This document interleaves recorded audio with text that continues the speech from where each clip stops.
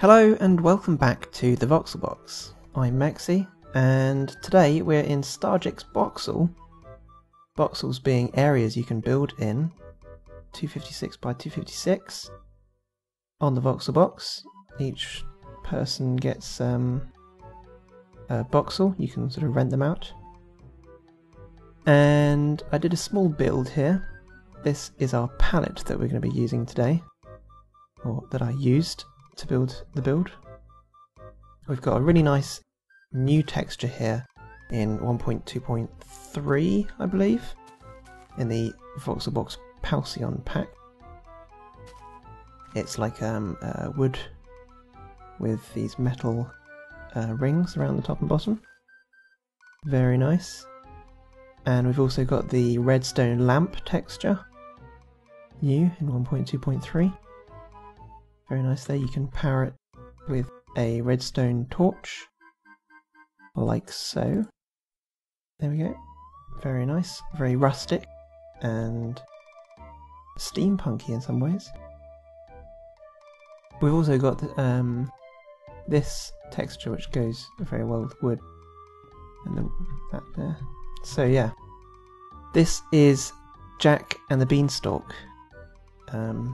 Mexxy's rendition, I guess. It was done in a few hours. It was to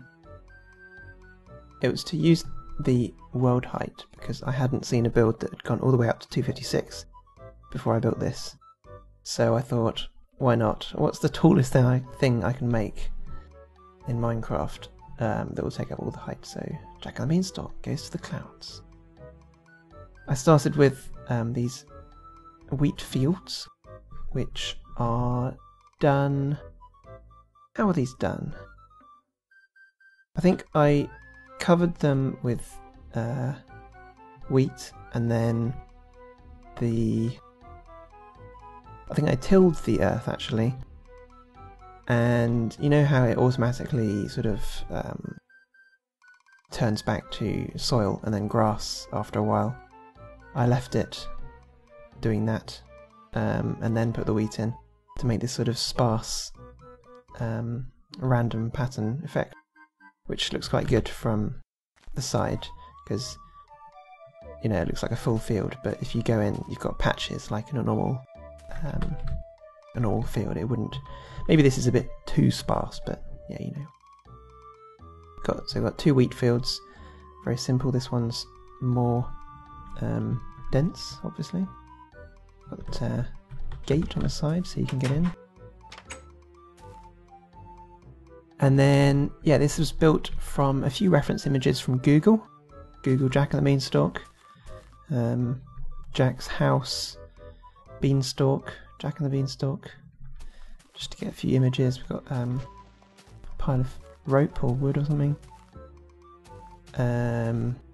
Some wooden drinking stand, I think, like, you know, the trough, or I don't know, a gate or a fence, something in the field out beside the house. There's a rock there just to make it more dynamic. Here's Mr. Moo, or his remains of Mr. Moo, the cow that Jack traded in for the magic beans. Yep. The buyer obviously didn't like him, gave him back. Here's the beanstalk that grew from the seeds that Jack threw out his window, from that window. So he threw the beans down here and they grew into this magical beanstalk. Let's have a look at the house, the cottage. I think it's Jack's grandma, or the auntie.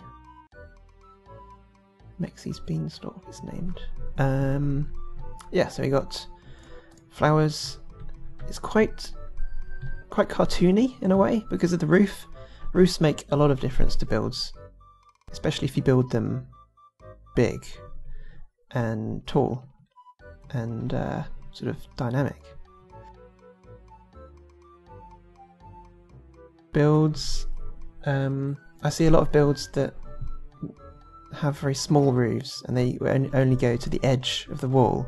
Like, they would stop here, and then they would be at a very shallow angle up to the middle of the building, which isn't really realistic. I mean, some modern buildings these days have very flat roofs, but in Minecraft you don't see a lot of very good modern buildings, like especially the Halcyon pack, I guess. You could say it's very rustic and old-fashioned, sort of wood, steampunk, medieval in some ways. So high slope roofs really complement the texture pack, I feel. The door is quite a lot bigger than normal Minecraft door size. This is how it looked on the reference image, so I just wanted to get it as I just like the large door, I guess. Various window sills with shutters, using doors as shutters in this case, which work quite well actually, because they look quite good from a distance at least. You can't really tell they're doors. Around the back we got a few bits of storage, some barrels. It's quite boring around the back. And then we got the chimney, which works quite well with the sort of grey and grey on beige colour. Quite nice. There's a few textures that we could have used for this, including this stone texture. That was a possibility, but I felt it was too dark because the house is quite light and I wanted to keep it bright and bright and cheerful, not too dark. We could have used the normal stone texture, which is this as well, but it didn't look very man-made, and chimneys are quite often man-made. Well, yeah, they are man-made. You can't get a natural chimney, so they're going to be made out of bricks, and this is a really good brick texture, which is very similar to the stone. It's stone bricks, I guess, and there's a little accent on the top and the bottom, just to seal the texture in. Cobwebs of smoke, again. You better know this by now. You better be using cobwebs of smoke if you're a builder, because if you're not, then you're losing out on a great transparent block texture. Grass as well is really good for making bare grass, bare flat ground more enjoyable to walk through. In a lot of cases, if you want it more overgrown, you can just use bone meal, which is the pipe in the Halcyon texture pack. There it is, down there. So inside, I bet you're all waiting to go inside. Shutters, little step, works quite nicely. You can't actually get out here, which is quite nice. Bit of health and safety with these half slab blocks, so you can't trip and fall and kill yourself. Drawers on the wall, because there isn't much space in here. I wanted to keep it quite open. I mean, this is just a quick interior. Got some kind of bed, sofa here, a workspace area, and a nice fire. Love this painting in the Halcyon pack. Tools, too wide tool painting. Nice fire using iron bars as a fire guard. I've got this inlaid chimney, and then upstairs, again, you wouldn't have metal ladders in Jack and the Beanstalk's time, I think, but it would just have to do for now. Ideally, this would be a wooden texture, but unfortunately, the only other texture would be vines, I guess. So yeah.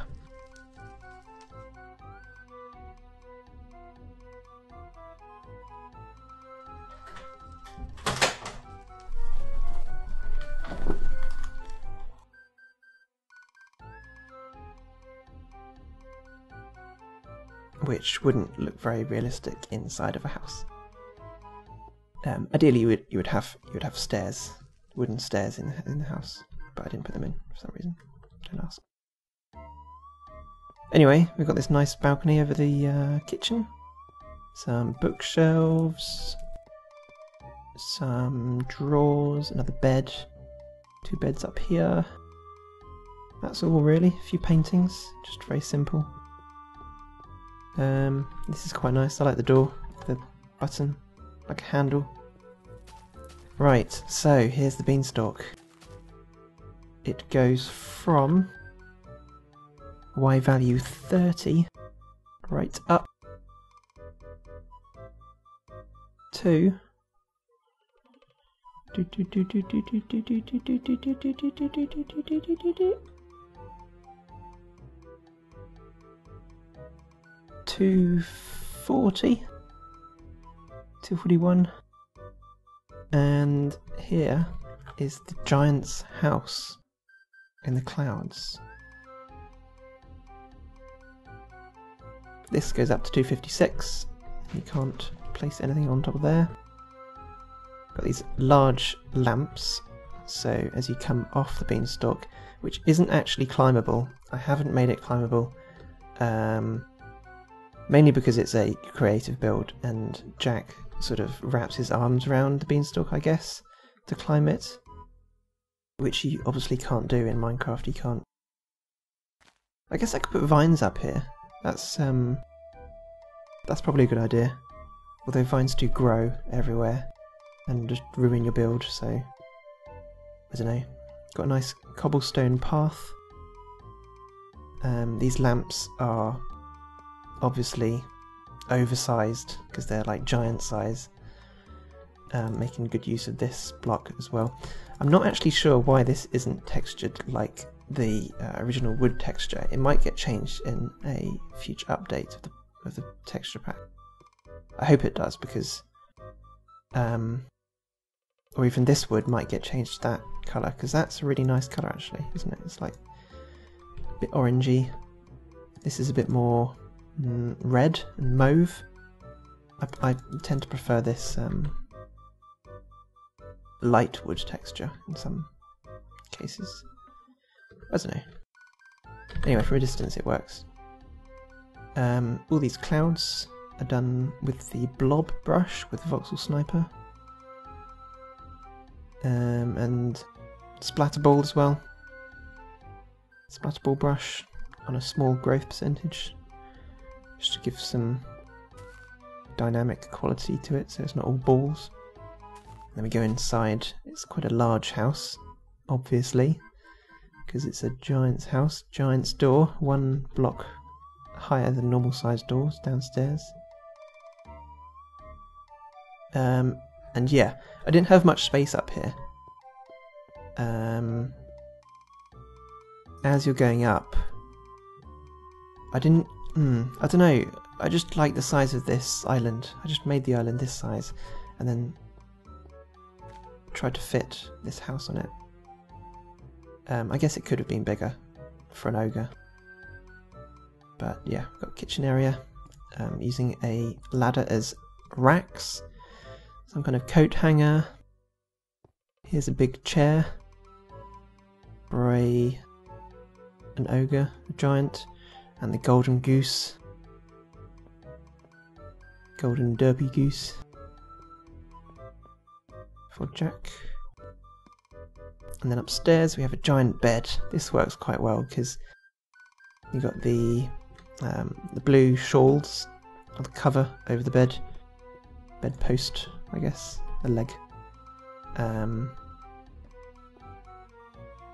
Drawers underneath the bed, some kind of desk, and these are raised by 1 block, so you have to actually jump up, and it creates a nice effect as you jump up. It looks like the bed is a lot bigger than normal size beds, a few blocks big.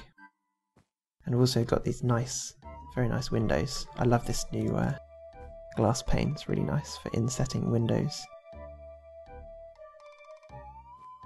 And a nice view outside. So there we go, that is Jack and the Beanstalk. A small build built over the course of a few hours. Check out the Voxel Box videos channel, I'll link it right here on the right hand side. I've been doing a video series called Voxel Briefs, which showcases various members' builds within their voxels in brief videos. I've got a 5-video series out with Nov showcasing some of his vehicles that he's built. And if you're looking for additional building videos, make sure to check out Shin's channel. He's doing a Let's Build series at the moment. Click the box on the left to go to it, in which he's taking plans from his viewers to produce a city district. It's a really great series, and there's lots of tips to be taken away from it, so it's definitely worth the watch. Anyway, that's all from me, and I'll see you next time.